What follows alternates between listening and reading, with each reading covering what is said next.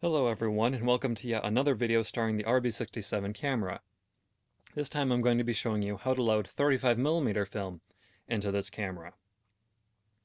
This is because my first video has over 7,000 hits within the first year. It was one of the very first ones on my channel, so not even subscribers led to the number. And I've got to believe that that is more people than even have this camera and wanted to know how to load instant film into it. So I thought I would make just another one showing you how to load a different kind of film into it. And, oh, forgot to rotate it. Here you can plainly see there's 35mm in there. Now before I show you exactly how to do this, why on earth would you want to do this? Well, here's the, conventionally with a 220 back, you would load 220 film into it, which has quite large exposure sizes. And I'll just compare one of these exposures with loading 35mm into this camera. So here you go. Of course, they're exactly the same width, but the 35mm results in it being about half the height, and it will be loaded about midway. So you'll end up getting only about half the area of the film this time, compared to 35mm normally is 4.5 times less area than the exposures that are made using this camera. So why on earth would you want to do this? First of all, the videos that I've already brought you that compare exactly the same kind of film in 35mm camera and in this camera, I compare the graininess of the two shots, or rather how this one, when you fit it to within your monitor, there is none. I'll compare those, and in order to do that, the developing and scanning at NCPS of a 35mm and 220 slide rolls costs $60 with shipping. And developing and scanning a roll of 35mm at your corner store costs $8.50. It's obviously a lot cheaper for me to bring you this video, and if you didn't want to bring a 220 roll, or have to wait about a week and a half in order to have it developed and shipped back to you from someone in California that can still do that, this process is a lot faster, and it gets you close to the same area. The only disadvantage is if you are developing it the same day at a close-by lab, they won't be able to scan it for you. You're going to have a larger scanner. About half the area for probably a third to a quarter of the cost. So it's a compromise that you might be willing to make. Also, if you were interested in doing sprocket hole exposing, and you wanted something better than a Holga, something that's going to actually have a large glass lens so it'll result in a sharp image, this is a good way of exposing through the sprocket holes and getting that nice look, or maybe loading the film in emulsion side on the back so it ends up becoming redshifted. You can do that in here, and it will end up giving you a higher quality image than were you using a panoramic 35mm, because more of this shot is going to be closer to the center of the lens. Also, if you were interested in medium format anyway, now you can shoot medium format and 35mm panoramic without having to buy two cameras. So there's a lot of good advantages to doing this process. They end up being really high quality shots. It doesn't matter that it's not the film that was intended for the camera, they still end up being really nice shots. Now I'll show you how to do this process.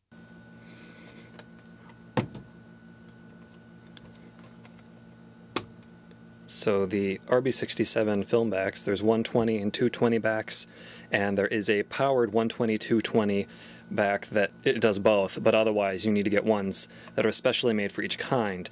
They consist of an outer piece and an actual magazine center piece. You can buy multiples of these and keep them in bags, but you only really need one of these. And that's how the film is positioned in there. It's literally just placed in there with some paper tubes on each end and taped so that it maintains its alignment and this doesn't move up or down. But because this slotted piece here is what advances the film, you can really put any kind of film that can fit there will work in the camera. The only disadvantage to doing this is that you've basically wasted this much film if you don't load this in the dark. I'm going to replace this 800 that I haven't used with some better 200 to go shooting. You will end up essentially wasting this much film in the process if you don't use some type of paper leader, or I suppose I could actually use this for all future rolls, because this stuff I really dislike how grainy this is.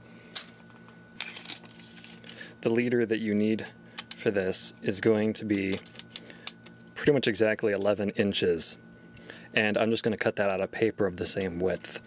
I've cut a strip of paper 11 inches long and coated it with just one layer of packing tape on the side, because packing tape is actually pretty much the same thing that film is. Now I have the film taped onto the strip of paper, which is tape itself. This next step is very important.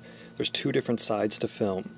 This is the base layer, the actual film itself, and this is the emulsion side, the layer on which the chemicals were spread. And it's important that when you put the film into the magazine, that this emulsion side, which is going to be more dull than the base, be actually facing out of the camera. So you want the light in the scene to hit the emulsion. If it goes through the base, it'll go through an anti-halation layer, it'll make it darker, and it'll go through all the color filters backwards, which will redshift it. Which might be something that you want to see, just to experiment with, but generally you're going to want to make sure that the duller side is facing outward. So, just like with medium format film, you take your little slotted piece here,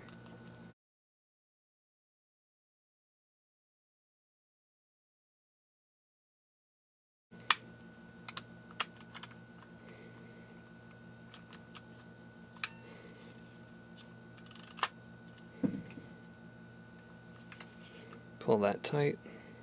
I'm going to have to move it around once more. Perfect.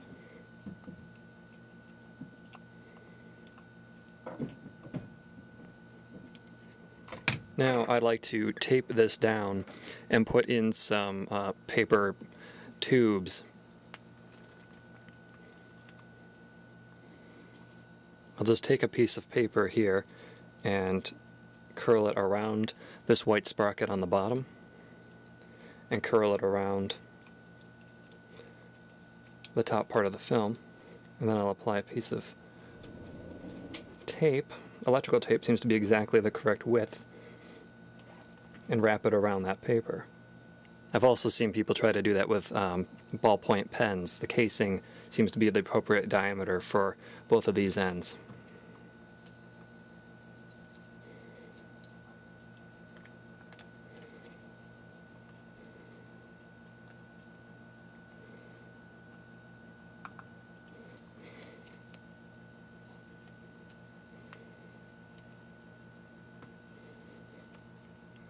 Okay, so that should keep it vertically in place.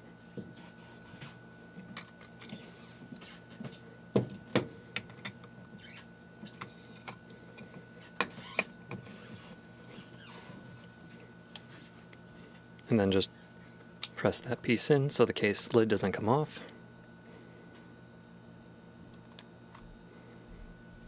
This is just the paper back and not the film, so you haven't wasted anything.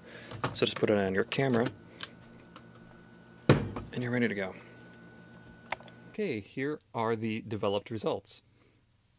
And the first thing that you should probably note is that if you used an 11-inch long piece of paper, the first shot that you take, after winding it once more, you had the paper showing, and then you wound it, the lever on the back, just once, so the film was showing. Only about a half of the film is going to be out just from winding it once. So if you take a shot, it'll only do half of it. You'll have to wind it 2 times in order to be able to take your real first shot, and that's of a completely yellow tree. Every leaf on it is the same color yellow, which makes for an interesting scan if you scan it as black and white and try to do some things to it. But these shots are 15 sprocket holes long, and normally 35mm shots are only 8 sprocket holes long. So we got double the amount of area here from doing this process, and that was a horizontal of the tree, and that's a vertical shot of it, portrait shot of it. And then there's some shots of some red flowers as playing around depth of field, and then a whole bunch of shots of a cat. So for a 24 exposure piece of film, I got 11 exposures on here.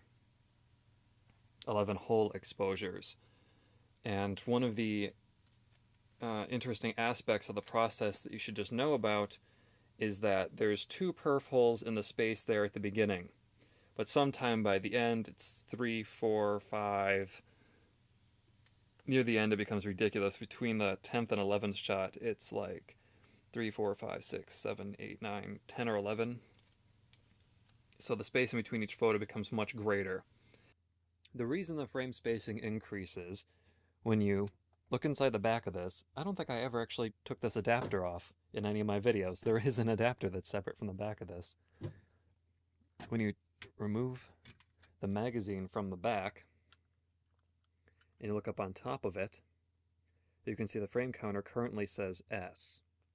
The frame counter advances by the action of this rubber piece here, and that's mechanically separate from this roll here. They can move independently. And so here's the problem. If you rotate this frame advance lever, that take-up reel normally revolves about 1 3/4 times. If that take-up reel always rotates the same number of times, throughout the roll, its diameter will increase. And as the diameter of the take-up reel increases, it pulls off more film from this reel over here, or from whatever is over here. And that means that the frame spacing is going to increase. That doesn't normally happen because the medium format roll of film is actually pressing on this and advancing the frame counter. And you can actually do this on purpose. If you press in this piece here and press this little metal back there, you can rotate that piece of rubber and move the frame counter up. It takes a while, but eventually you get up to 20. And still holding this all together, you advance the frame lever here, whatever you want to call it. And I noticed using a colored indicator on here that it rotated about 5 or 10 degrees less at frame 20 than it does when it's up at S. Which means that this revolves less throughout the roll. It can't do that when the 35mm spool here has its film just going over this piece. Because I don't have anything that would roll past this, the frame counter never increases, that never rotates any less, and eventually, as the diameter of that increases, there's more frame spacing. So when you do bring this in, because it's 15 exposures long, I asked them to scan this, and they have a Fuji Frontier machine, and I wanted to be able to see if they would do anything with this. And she was very nice about it, and what she decided to do was to scan just 8 perfs wide worth of it, which is actually where, for most of these shots, the most interesting stuff was, except for with the tree, except for a scene that actually does contain data throughout the whole width of it. It's very hard to shoot something in a city or in your house that actually optimizes that wide of an aspect ratio. So a lot of the shots that I ended up getting, like, okay, this one. Here's one of the cat looking up at me. There's a lot of wall space at the top of it, and there's a lot of bed space at the bottom, which I don't really need. All the subject is in the center. So she just went through each of the exposures and manually told it where to begin and end the scanning, which you'd have to do anyway because of the increasing sprocket size. I guess the software doesn't understand where exactly to go. She said that it just couldn't save a large enough file size. But you can see this is an option. Even if you don't have a scanner yet, it's an option to be able to take the photos. And if they were slides, you could actually enjoy them more before scanning them. I would say that this is a successful process. I would say that if you wanted to get this kind of panoramic image using 35mm film, and you couldn't find or you didn't want to buy a 35mm film camera, you just wanted to expand the range of what you can do with a medium format camera, so I would recommend doing this process. It's not just like a toy camera process. This can actually yield some professional looking results. And hopefully you have enough information now to go try it out for yourself.